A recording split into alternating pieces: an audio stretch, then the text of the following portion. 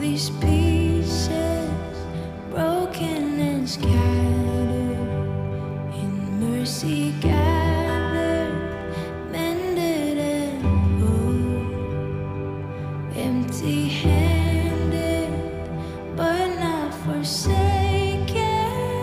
I've been set free. I've been set free. Amazing grace, how sweet the sound that saved a wretch like me. Ooh, I once was lost, but now I'm found. Was blind, but now I see.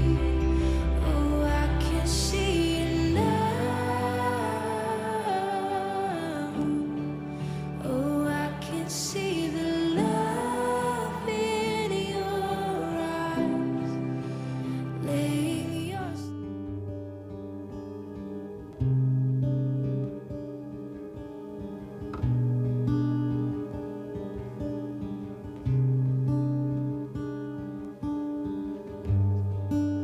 worthy of every song we could ever sing, worthy of all the praise we could ever bring, worthy of every breath we could ever breathe. We live for you.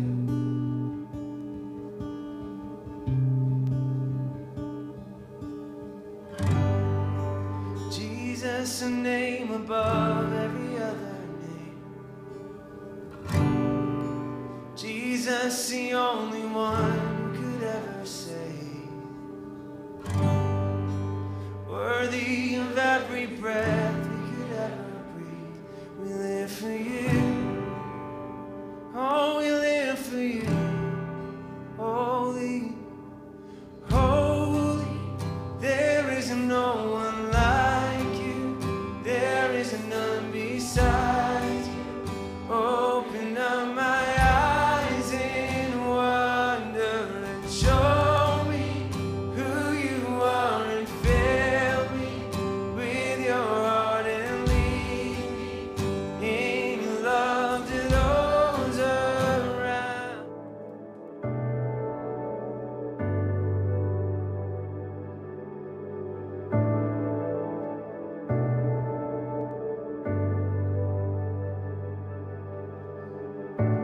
Can't go back to the beginning.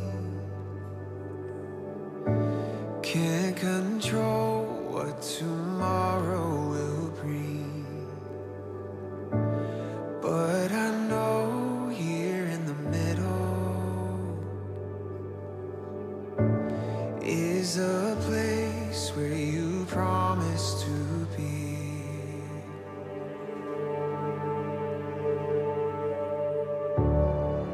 I'm not enough unless you come. Will you meet me here again? 'Cause all I want is all you are. Will you meet me here again?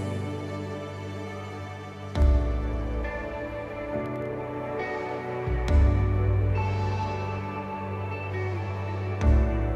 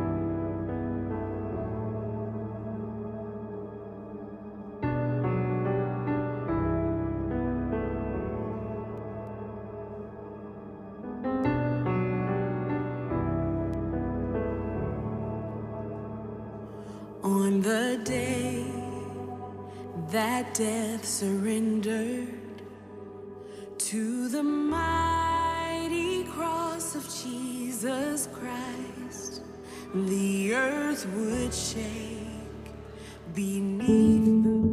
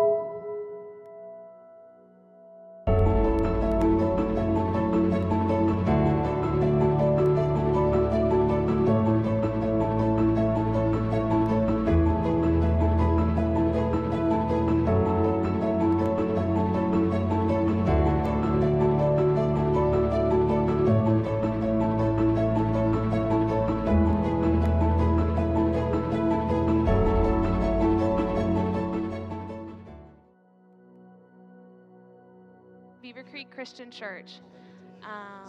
For those of you that come here all the time, you might notice that it looks a little different up on stage because today we are doing a young adult youth takeover, so to speak. So we have young adults and people from the youth group here as the band. My brother Corey is giving the message. We have Maya being the service host, and Bryce did the announcement video. So this is all to kind of give the staff members and the volunteers who maybe are up here every Sunday a break and a chance to serve in a different capacity or to just be in the congregation and experience what the rest of us experience on a normal Sunday. So if you would please stand with me, we will get right into worshiping.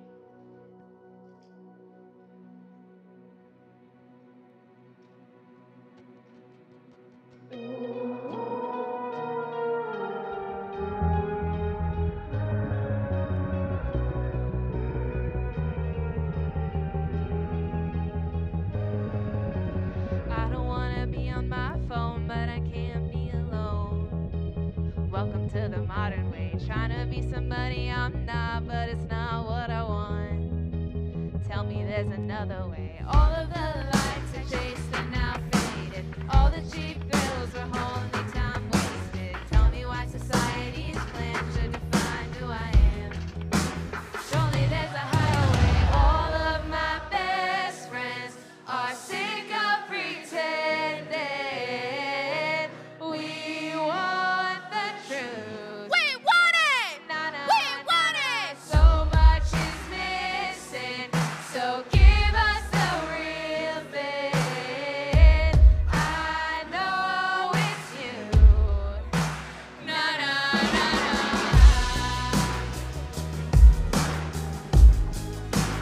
Na na na na.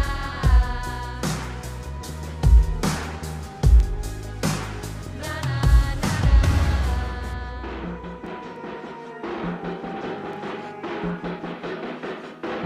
I don't want a stereotype to decide who I am.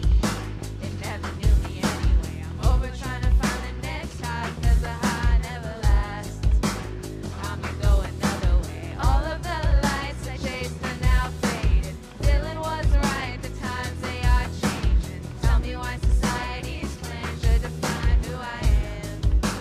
Surely there's a higher way. All of my best friends are sick of pretending.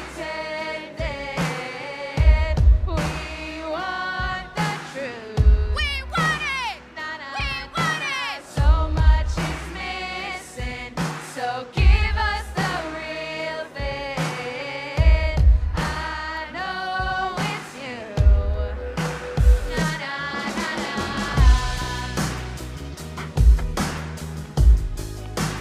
Na na na na.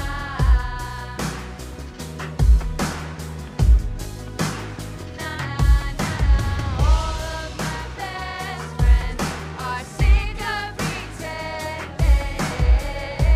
We want the truth. We want it. Na na. We want it. So much is missing, so give us the real thing. I know it's you. I know it's you. Go ahead and take a seat for the announcement video.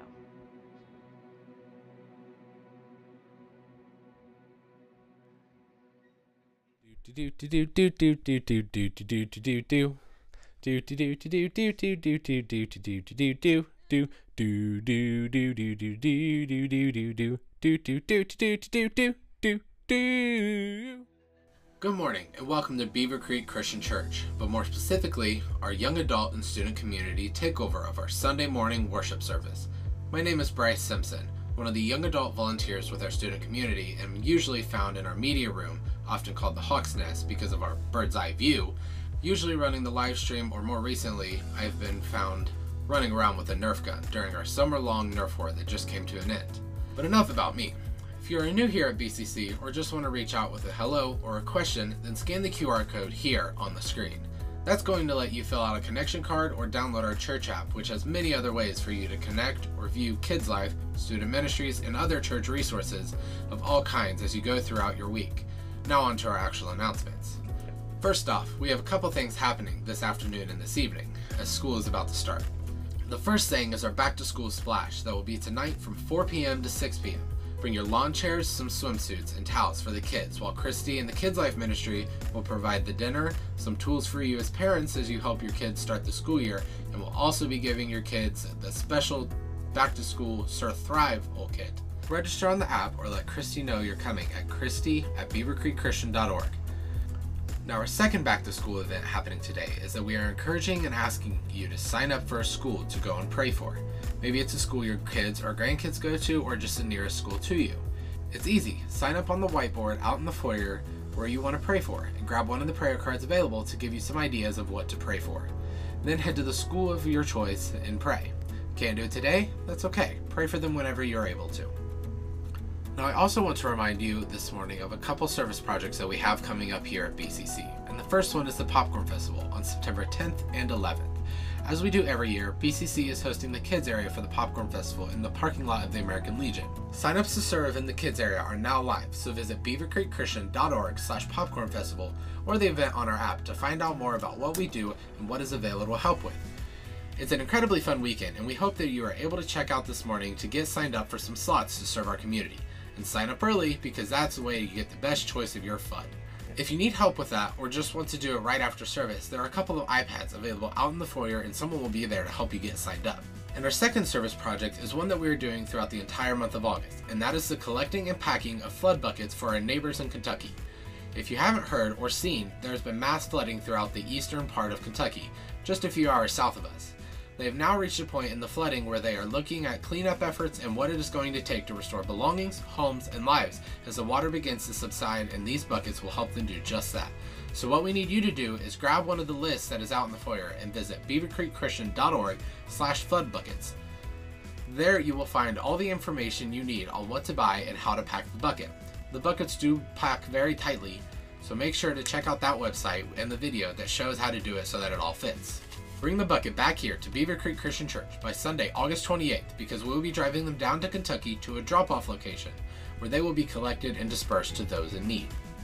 Well, that is all I have this morning. Thank you for listening, and as always, don't forget about all the ways we have to give. There are many exciting things coming up here at BCC, and we couldn't do any of it without your generosity. Thanks again. Now let's get back to the takeover.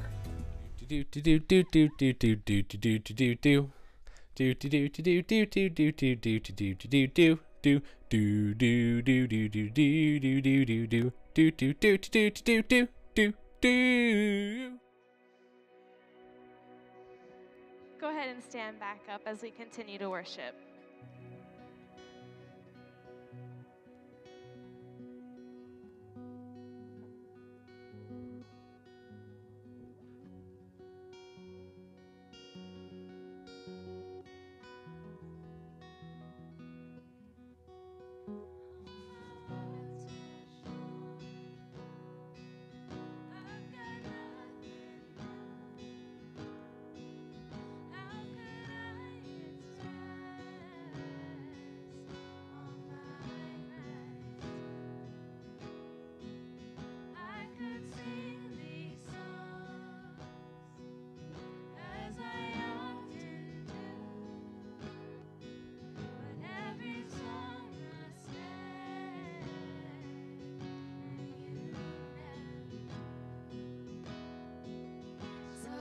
Throw up my hands and praise you again and again, 'cause all that I have is a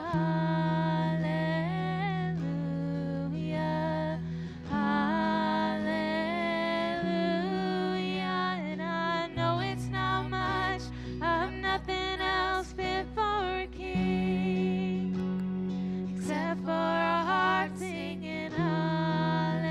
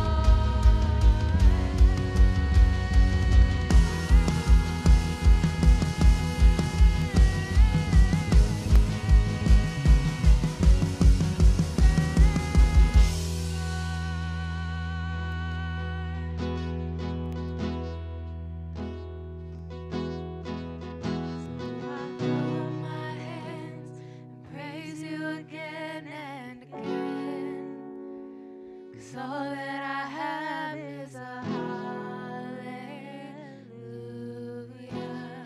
hallelujah. And I know it's not much, I have nothing else fit for my King, except for a heart singing hallelujah,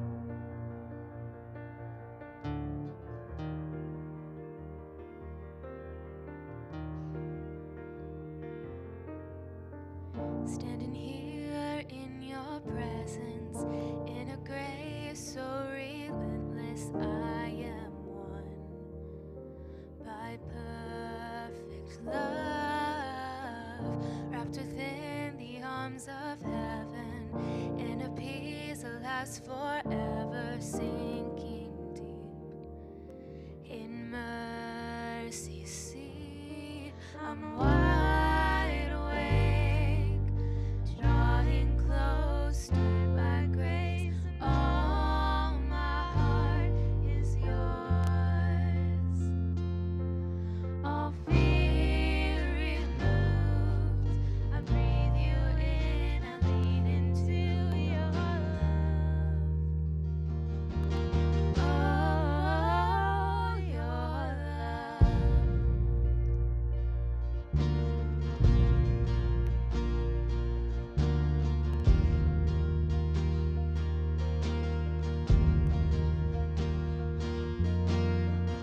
When I'm lost, you pursue me. Lift my head to see your glory, Lord of all. So beautiful. Here in you I find shelter, captivated by the splendor of your face. My secret place, I'm wide awake, drawing closer by grace, and all my heart is yours. All fear removed, I breathe you in, I lean into your love. Oh, your love.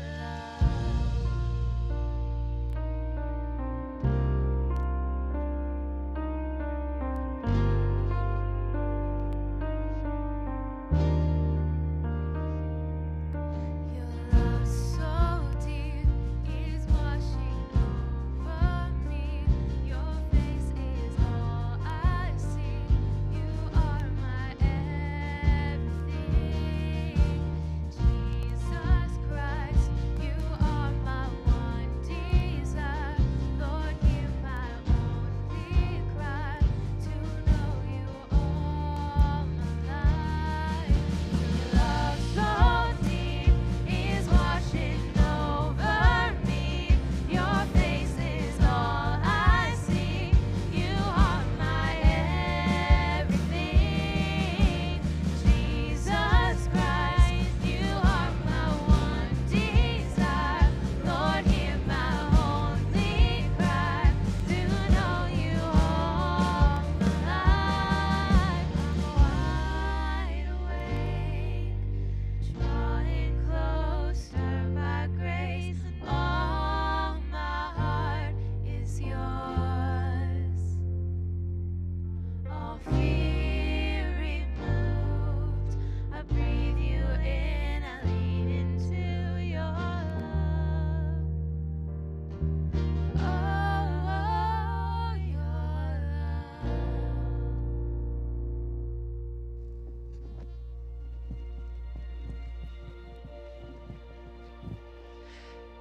Hello, everyone. So, It's drawing close to back to school season. Some people start next week or in the next couple weeks, and that's all kinds of school, right? Some people are starting for the first time, some people are starting for the last time, last semester of college, and it's really stressful. It's a stressful time, not only for the students, but for parents and teachers and our schools too. So we wanted to use this time to pray for back to school. Maybe think about a student in your life or a teacher in your life, or just think about a school in particular that you'd like to pray for. And just let's use this time to kind of lift those people up and see if we can't help alleviate some of that stress, because God's there in it. So go ahead and just take a minute, think about that.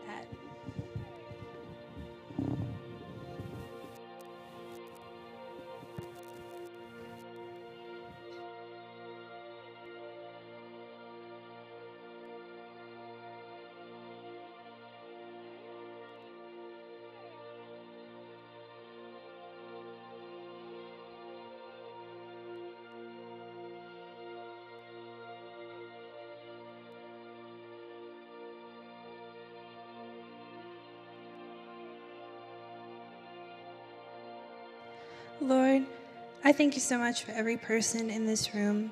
And I thank you that we can gather together and bring things that stress us out or things that we're excited about to you. And Lord, I pray over this back to school season that those who are going in for the first time, those who are done this before, maybe it's their last time, that you can help them with all the stresses that this brings. Please help our teachers as they try to prepare a safe and amazing place for students to be able to learn and grow. And God, I pray for our schools and that they can facilitate this starting back and that it goes as seamless as possible. And Lord, I just pray for all the students in our church and in our community, and that they can see you and that they can know that you're with them as they start on this new journey. And Lord, I pray this all in your name. Amen.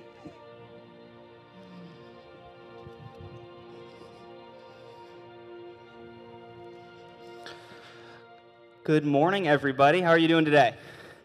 Good? Great. It is a wonderful Sunday, and I'm really happy to be up here today, get to speak to you. I am Corey Gatlin. You may have seen me running around. I just graduated high school this spring, and I'm going to Indiana Wesleyan University in just a couple weeks to study sports and exercise science. But yeah, I'm active upstairs. I've been doing stuff with the tribes upstairs and teaching up there. And I really like it, and I like opportunities like this where we get to come together as one group, because as this church, we are one tribe.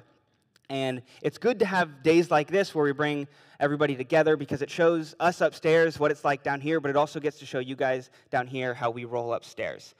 So opportunities like this are just great. I love it, and it's really an honor for me that I get to speak today. But I love teaching upstairs, and one of the reasons that I love teaching upstairs is because I just love history. I'm a big history nerd. None of it's useful. It's all random facts about random eras anywhere. It's not helpful, but I find opportunities to give my random facts anywhere possible, even if it's not remotely related to what I'm talking about or what anyone else is talking about. But that's what I like to do. And I've loved history so much. A few years ago, more than a few, I volunteered at Carillon Historical Park. I was a historical interpreter. Here is the picture of me on my first day. The braces are actually historically accurate. But yeah, I was in their 1800s kind of area. So I volunteered at the Shaker House or at the William Morris House. And it was really fun. So if I was at the Shaker House, I was normally kind of in the back as this apprentice kind of, so I'd be working with their woodworker or with their blacksmith, kind of helping him out, doing different stuff for the guy that was working. And that was really cool. Or I would be in the William Morris House, which is kind of this one-room stone house from the early 1800s with a garden in the back and a summer kitchen. And so I'd be in the house normally, working with whoever was in there. Normally there was some lady cooking, and so I would be helping bake bread or make some sort of stew or something. I churned a lot of butter. I would just sit there, churning butter. It was what you had to do. But my favorite days were we'd have large school groups come, and they would come and and we'd just kind of set up some extra stuff, so I would get to be out in front of that William Morris house with the time period toys. And so, the good old hoop and stick. My favorite was I got to walk around on stilts most of the day. We had these kind of old 1800 style stilts that I got to stand up on and talk to people on. It was fun, but I really loved it. I loved teaching at Carillon. I loved being a part of that, and I really liked that we all had our own point of view on history. So we all had our own perspective on history, and I even got to have multiple different perspectives. The boy in the house doing chores, the kid having fun, an apprentice to some tradesman. But then you had, the men who were working, and you had their perspective on it. You had the women who kept everything in shape and made all sorts of yummy foods. My favorite was our ice cream.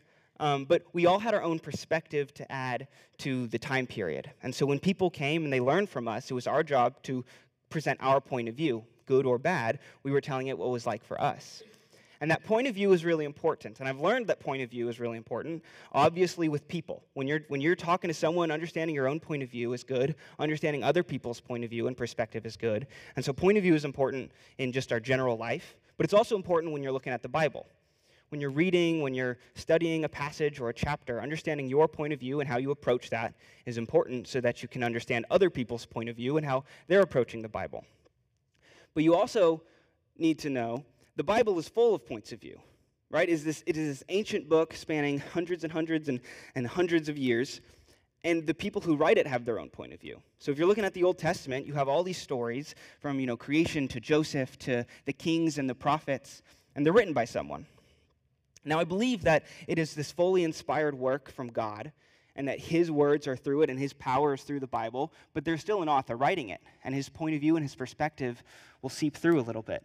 And that's not bad, but when you're reading a lot of the Old Testament, you'll read a story like Joseph, and you get that one author who wrote the story of Joseph. It even happens in the New Testament. So like if you're looking at the letters of Paul, you get Paul's perspective on what's happening. Now, it's from God, and he may be talking about a different situation or to a different group of people about something different, but it's Paul who's writing to them. However, there is one part of the Bible, it's a fairly important part of the Bible, you probably all know it, where we get 4 different people's perspectives on one story. Those are the Gospels. Fairly important, right? The story of Jesus, right? It is this life and this context of Jesus, and it is the Gospels. Matthew, Mark, Luke, and John. Now, there's a lot cool about the Gospels, and I really like how we get these 4 perspectives, because all of these people come from different backstories. They have different perspectives on Jesus, who he is, what kind of guy he is, and they have their own perspective of the life they led, where they come from, and who they're trying to write for. So Matthew, Mark, Luke, and John. Only 2 of which were original 12 disciples, Matthew and John. Both Mark and Luke were kind of disciples of Paul, and pretty strong Christians. Luke is kind of famously this doctor who gathered as much accounts of Jesus as he could. He got testimonies from people who lived and spent time with Jesus, and he compiled all of his documents to create as accurate a story of Jesus' life as possible. And he wanted to show that Jesus was human. So Luke is this doctor who wants to have this detailed account of a person's life. That makes sense, right? If you're this person of science, you want to have a detailed account. You want to show that Jesus is human. You want to be a part of that. Luke was also the only known Gentile to write a book in the New Testament. He was a Greek Christian, so a Gentile. And then you have Mark. Mark was also a disciple of Paul, spent some time in Paul's early life working with churches. And he wrote his gospel for the Roman Christians. He wanted to give this work of Jesus. So his gospel is mostly, it's this kind of general view of Jesus. It's his life, his works, what he's done, and it's aimed at this specific audience that Mark wants to reach.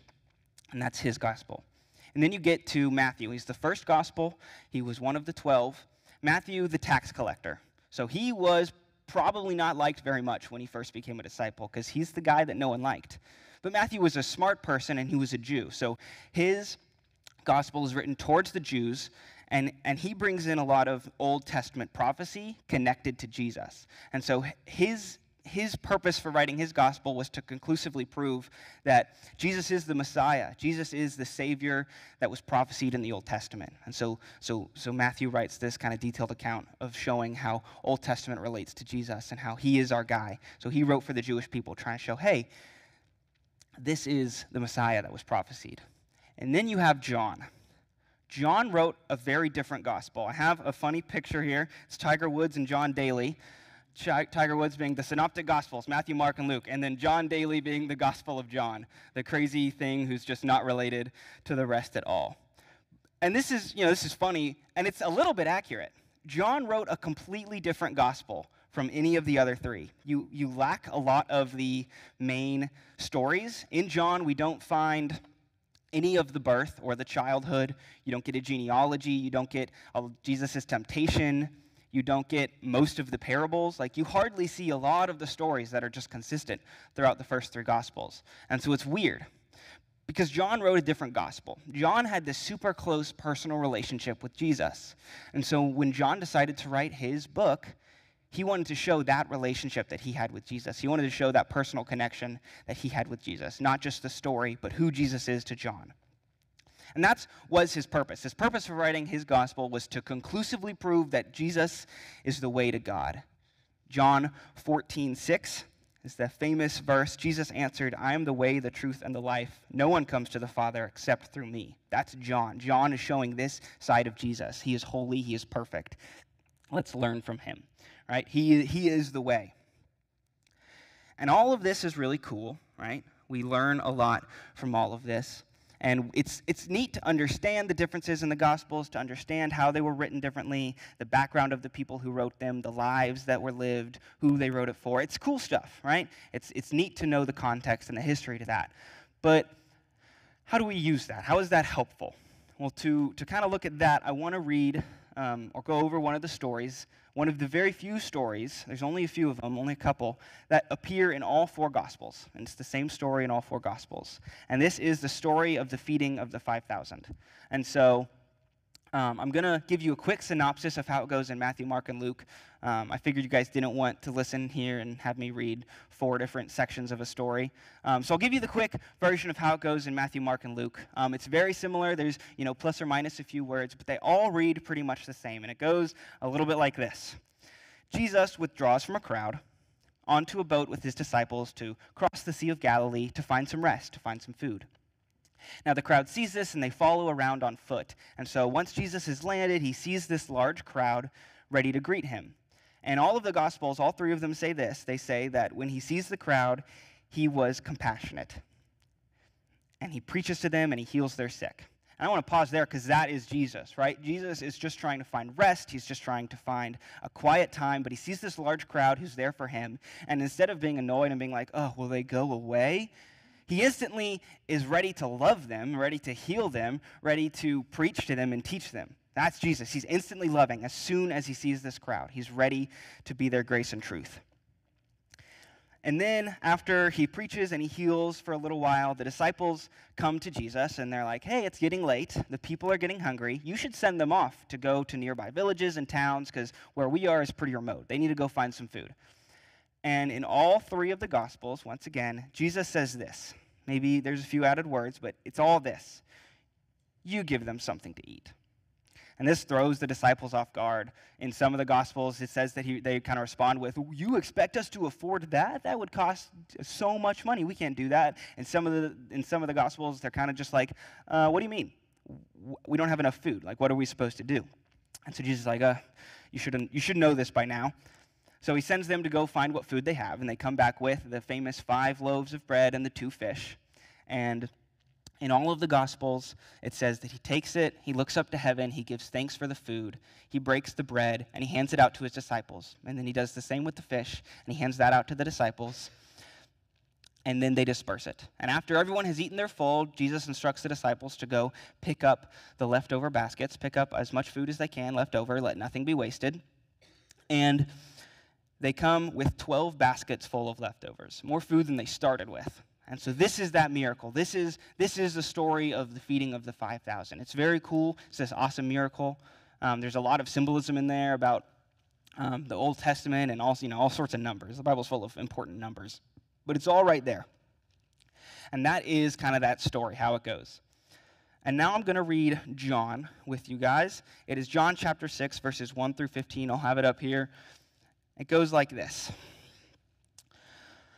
Sometime after this, Jesus crossed to the far shore of the Sea of Galilee, that is, the Sea of Tiberias. And a great crowd of people followed him because they saw the signs he had performed by healing the sick.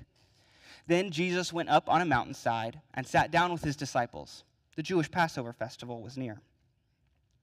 When Jesus looked up and saw a great crowd coming toward him, he said to Philip, "Where shall we buy bread for these people to eat?" He asked this only to test him, for he already had in mind what he was going to do. Philip answered him, "It would take more than half a year's wages to buy enough bread for each one to have a bite." Another of his disciples, Andrew, Simon Peter's brother, spoke up. "Here is a boy with 5 small barley loaves and 2 small fish. But how far will they go among so many?" Jesus said, "Have the people sit down." There was plenty of grass in that place, and they sat down. About 5,000 men were there.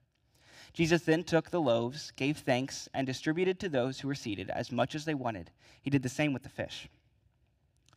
When they had all had enough to eat, he said to his disciples, "Gather the pieces that are left over. Let nothing be wasted." So they gathered them and filled 12 baskets with the pieces of the 5 barley loaves left over by those who had eaten. After people saw the sign Jesus performed, they began to say, "Surely this is the prophet who has come into the world." Jesus, knowing that they intended to come and make him king by force, withdrew again to a mountain by himself. So that is John's version, and it's fairly different.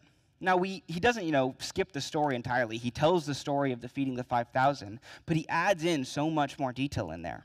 That whole conversation with Jesus and his disciples is new. And John names names about what happened. John shows this conversation that Jesus had. It's the most, words that Jesus has in any of those 4 stories. And John does this in a different way. He's showing Jesus' love, but he's showing this personal relationship that Jesus had with the disciples. He's showing this kind of teaching moment that he had. And we see kind of clearly that John recognizes that Jesus is teaching. We see probably in some hindsight right here when it says that he asked this only to test him. He already had in mind what he was going to do. John learned from that. He sees how Jesus has taught the disciples. He sees how Jesus is trying to teach him, and he recognized that. And because that's impactful to him, because John's gospel is about Jesus to him, that's what he writes in his story. He's writing this personal connection that Jesus had. He's writing how Jesus interacted with him as a disciple and with his other disciples around him. Because Jesus here, he still gets to the point where he gives compassion to the crowd of 5,000. We see that, he still tells that, but he also takes the time to interact with his disciples. He takes the time to love them, and John recognizes that and shows that love. He presents that love in his book. And that is who Jesus is. If we look at Jesus through all the Gospels and what they're trying to say who he is, whether they're writing to a different audience or trying to portray him in a way, show how he is human or show how he is holy, the Messiah, all of them focus on that one central point, that Jesus is loving. Right? As soon as Jesus interacts with someone, he's loving. That's the first thing he does. In the other 3 Gospels, they hit that too. They hit that mark right square on the head when it talks about how as soon as he sees this crowd, he's compassionate. He heals them and he teaches them. He's instantly loving to all of those people. And in John's, he's instantly loving to the disciples when he sees this teaching moment. He's instantly ready to help them grow, to help them learn, to show them that he is powerful and that they can kind of learn from that and grow from that. And so all of the Gospels show that Jesus is love, and John's Gospel just shows that his love is personal to John, because that's what John felt. So if we're looking at Jesus' love, John's Gospel shows Jesus' love so well because it's this firsthand account of how someone was loved by Jesus in person.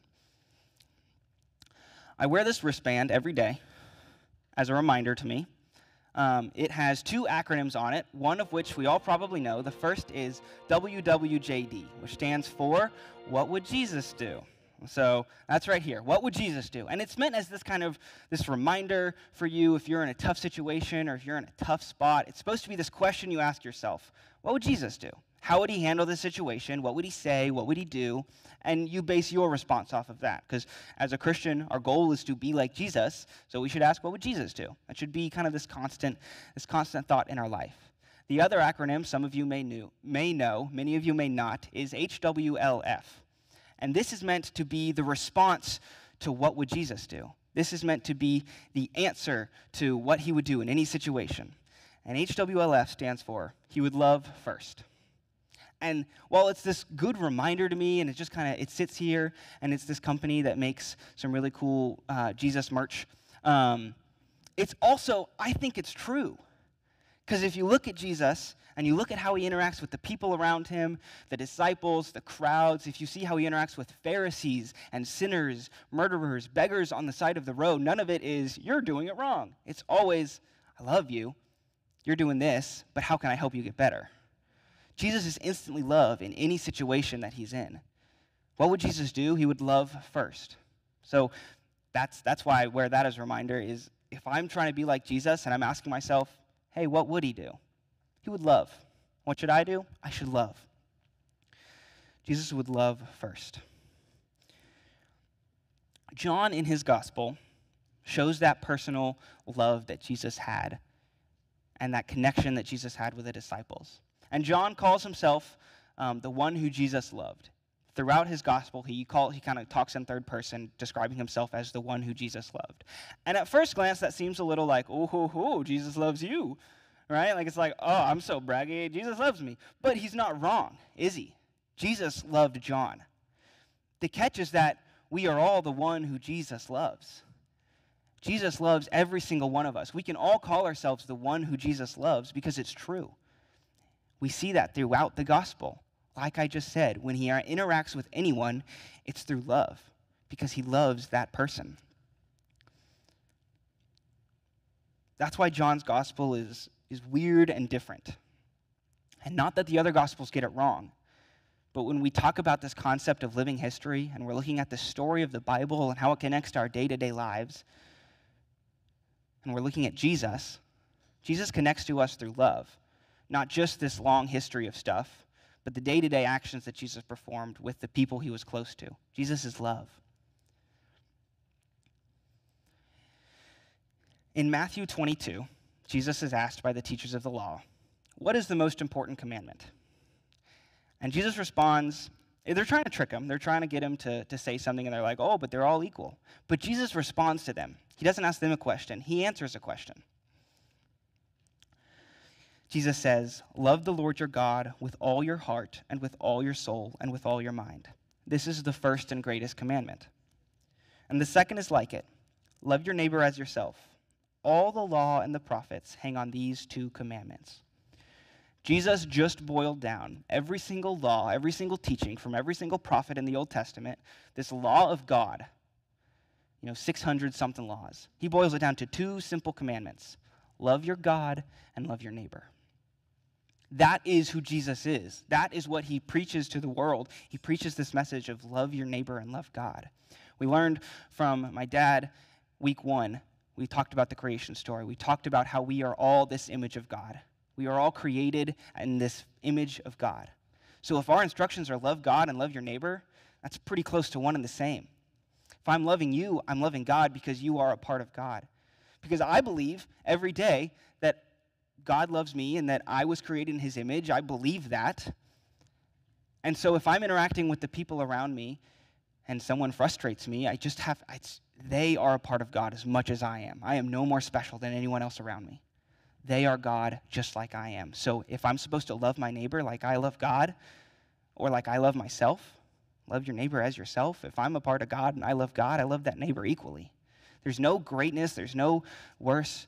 Everyone is equal. Everyone is a part of God. Everyone deserves that love that Jesus gave. So Jesus' whole message is to love. He boils down all the laws to love. Love your God and love your neighbor. Jesus is that example his whole life. He is an example of love. He's an example in how he talks, what he does, the situations he's in. Every single moment of his life, he examples love perfectly. And his one request to us is that we accept the forgiveness that he gave us, dying on the cross for our sins, to accept that, to live that out, and to change our whole perspective on life to one of loving first.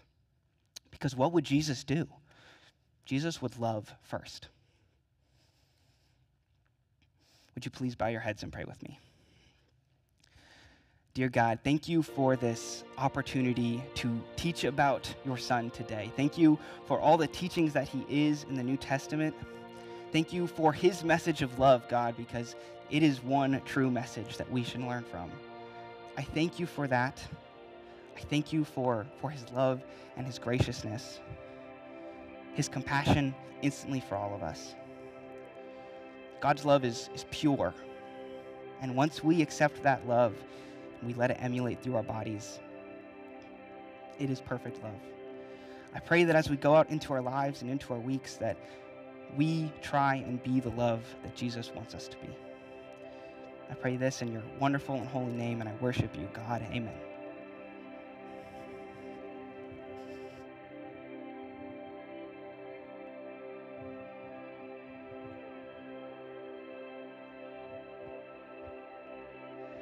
Blessed are those who are persecuted in this life. Blessed are those who count the cost. Blessed are those who are running after righteousness. Blessed are those pure in heart, for they will see God. For they will see God. Beautiful are the feet of those who will go and preach. Beautiful are the feet of those who carry the gospel. Cities and towns will ring as the young and the old receive the good news of the God who really saves. Jesus, the good news, the God who really saves. Blessed are the merciful, for they will be shown mercy. Blessed are those who walk in love.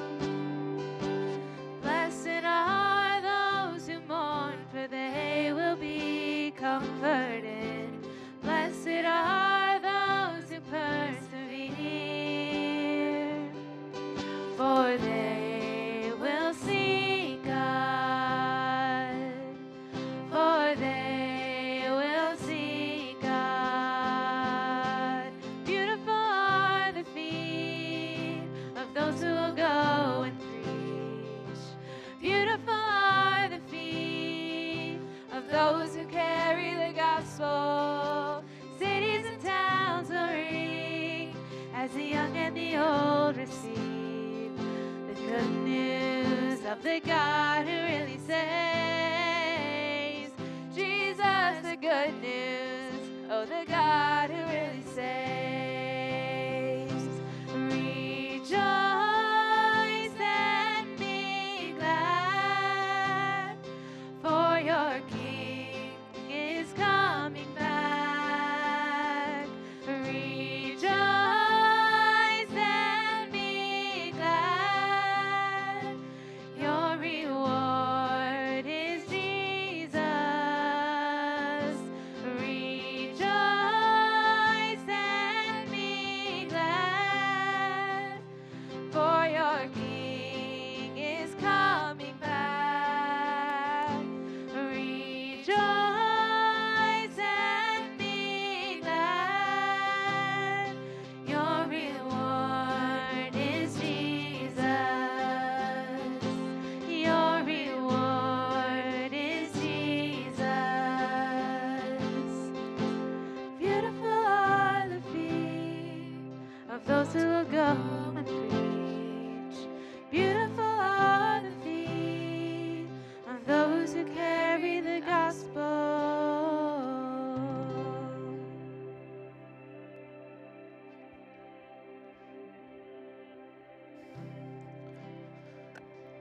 We take communion every week as this reminder of Jesus' love, this reminder of the sacrifice that was made for us, so that we can accept the forgiveness and live our life just like Jesus would, loving first. We take the bread as the sign of Jesus' broken body on the cross. And we take the blood as the juice is the blood, which represents that sacrifice, that holiness, the purity of Jesus. Today, when you take your communion and you take your bread, before you drink, before you eat, I want you to say your thanks. And just like Jesus did, as he exampled throughout the Bible, take your piece of bread, break it, symbolizing his broken body. Break it like he did in our story today, like he did on the Passover night. Break the bread, take it, take the juice. His sacrifice is worth it as long as you love first. Take and eat.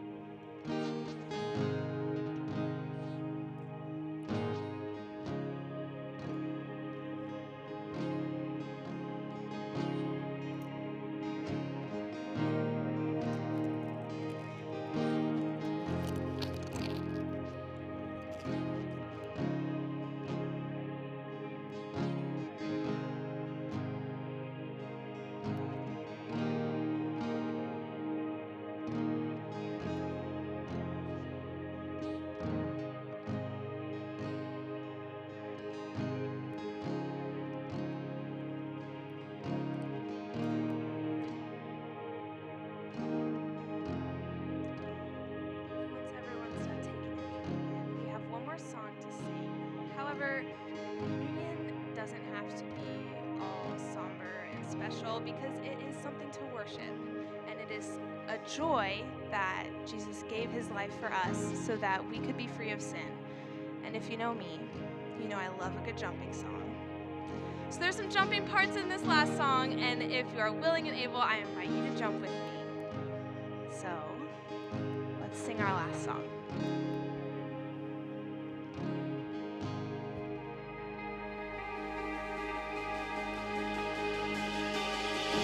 I won't forget the wonder of how you brought deliverance, the exodus of my heart. 'Cause you found me, you freed me, you held back the waters for my release. Oh, Yahweh,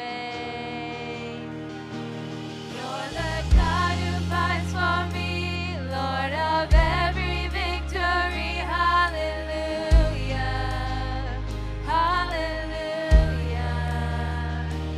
You have torn apart the sea, you have led me through the deep. Hallelujah, hallelujah.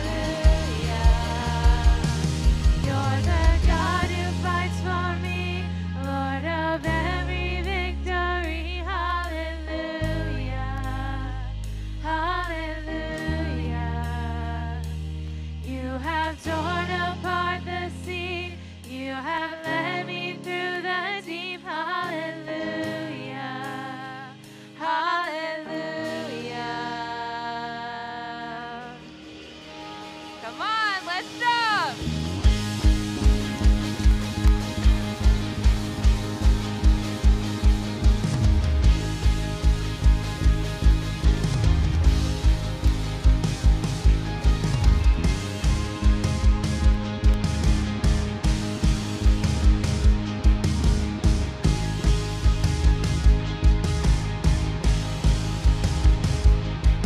You stepped into my Egypt.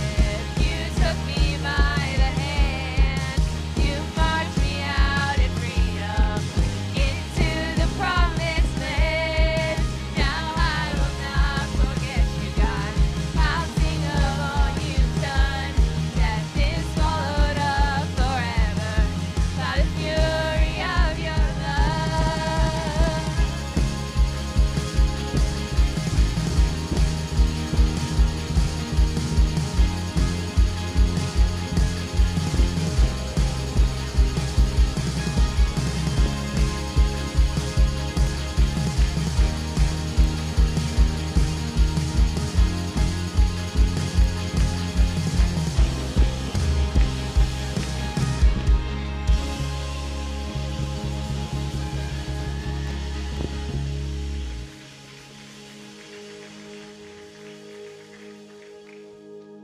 Thank you, everybody, so much for being here.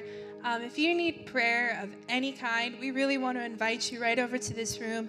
We got some people with some orange lanyards on who would love to pray with you, so please, by all means, stop on over there. And if this is your first time here, thank you so much for being here. We have a trailhead right at the back of the room over here, and you guys can get a gift from us as a thank you for coming in. I just wanted to close us out in prayer as we go off. God, I thank you again so much for every person who's joined us today. And I thank you that we can come before you and we can jump and sing and praise you. And Lord, I just pray that we can be your hands and feet in the world this week, that we can take that love that you give us and give it out to our communities and to our families and to the people who love us. And Lord, I just pray that you can give us that joy and the patience to be able to see you and love you as we move and breathe in this week. And God, I thank you again. Amen. Have a great week, everybody. Thanks for being here.